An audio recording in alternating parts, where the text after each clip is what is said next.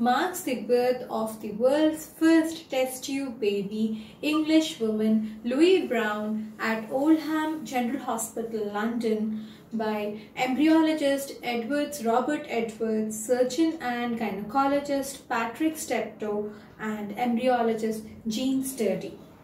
Robert Edwards has been awarded Nobel Prize for his tremendous and revolutionary contribution towards IVF, in vitro fertilization. Louise Brownie's mother has been suffering with blocked tubes, and she tried conceiving naturally for about 9 years, and then she underwent the IVF process.